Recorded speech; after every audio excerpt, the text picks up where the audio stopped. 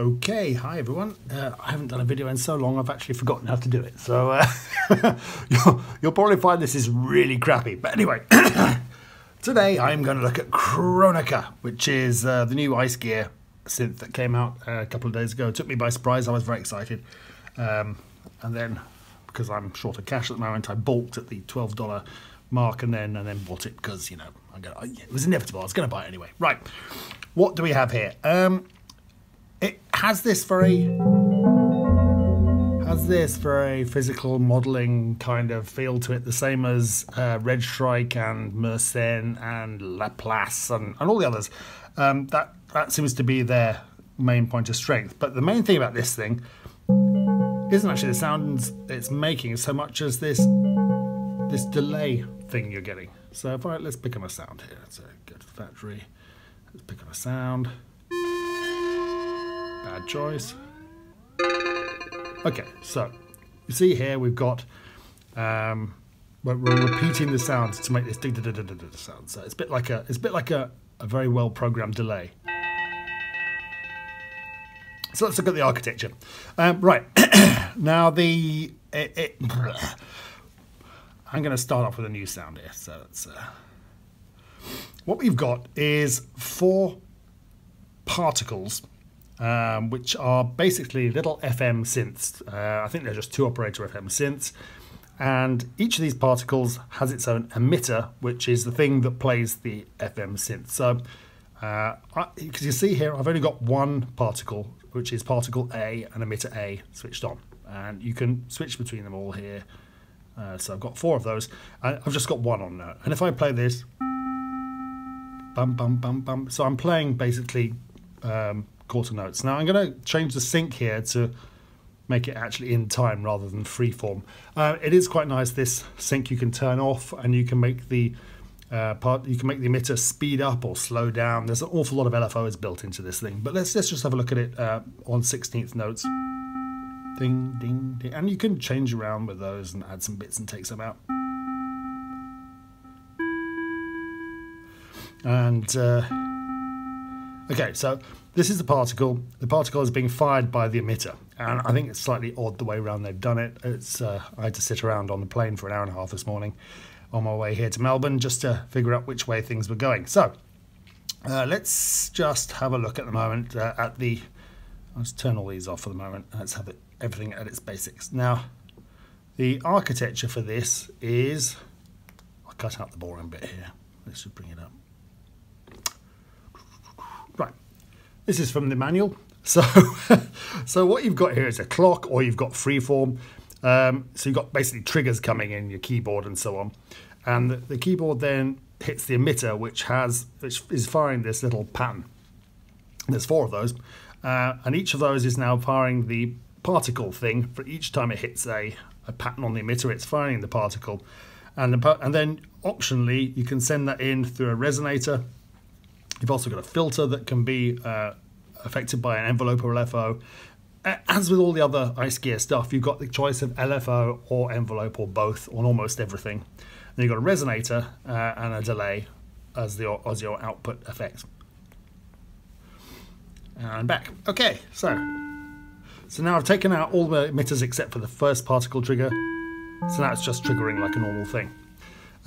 Over on the particle section, it's quite strange. It's almost designed a bit like a drum synth, because you've got this envelope here that allows you to go down or come up on the pitch, and I can speed that up using the decay like a drum machine.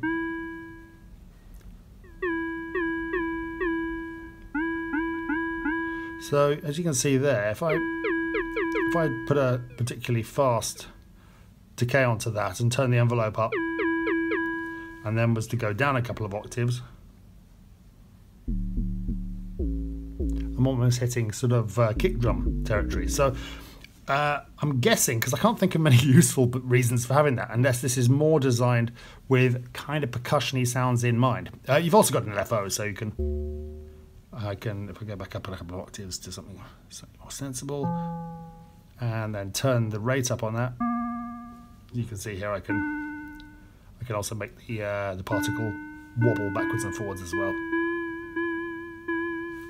and you've got a wave for shape on the LFO. So, okay, so probably not the most useful thing in the world, but the envelope I played around with this morning, if you want to make percussion sounds, it's very handy. Then you've got this FM depth and ratio. So at the moment I've got a 2-to-1 ratio, so that's why it sounds nice and melodic. If I change it up to something a little bit stranger, like 6.5, because it's an FM synth, a 2-operator FM synth, so anything that isn't a multiple of the original carrier wave is going to give you something slightly jarring, like that. And I can make a depth more, or the depth less, and if I take it down to 0, I'm back onto my sine wave, and so on. So, little FM synth. And you've got level. You've got attack and delay, decay. You've got various other bits and pieces over here. You've also got a noise generator, so you can create yourself a noise generator, stick the level up on that. And you've got white noise, pink noise, blue noise, pitch noise, digital, and glitch. Okay, and I think this works quite well if you turn the decay down a ways, because you get a much better effect with the emitter. So let's put some particles triggers on the emitter. Okay, and that can also mess around with the pitch. You can actually use that. I've pitched it now down by an octave, and you can put an envelope on that as well. So you can now hear I'm going up and down from the emitter also. So how the interplay of that's going to work if you mess around with both of them, I'm not sure. I'll have to experiment a bit more. Here you've got an envelope, so low pass filter.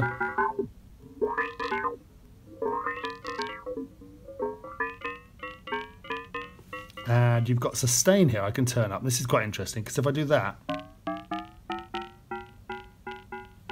it's going to keep on playing my little pattern here. Now, that's actually more useful than you'd think, because I was getting quite frustrated that it was just playing me effectively a bar's worth. Okay, and then you've got two resonators, A and B, and you can send your four emitters through none of them, or one of them, or both of them. So let's just pick on a resonator here.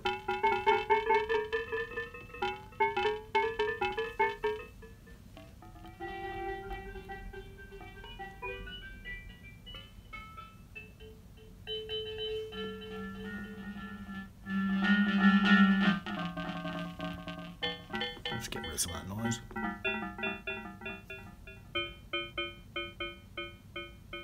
Okay, so far so good. Right, now we can just turn on another one of these things, and let's just make that a bit noisy. And let's turn on a third, and we'll have that one going through a different resonator. And then let's turn on a fourth and have a separate pattern again. Let's have some more cluster at the beginning here with nothing afterwards. Okay, and then you can all mix them together, so have that a bit quieter, be a lot quieter.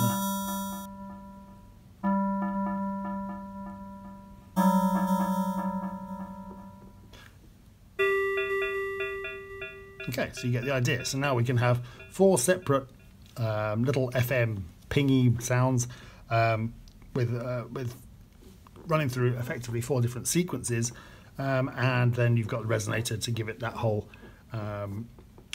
effect to make it sound like it's physically modelled. You can turn on a delay, and there's all this stuff you can edit in the delay. There's a delay filter, there's various modulations on the delay. It's quite a complicated delay. And you end up with stuff that sounds like this.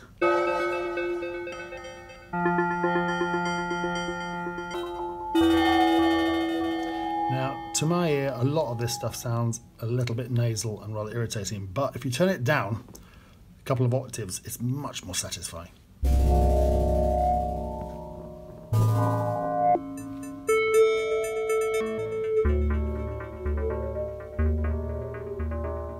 And then turn sustain up on some of these emitters just so that Yes, turns the sustain up a little bit so they don't cut off so fast. And you can come up with some quite nice patterns. And there it is. That's Kronecker, and I hope you liked it. See you.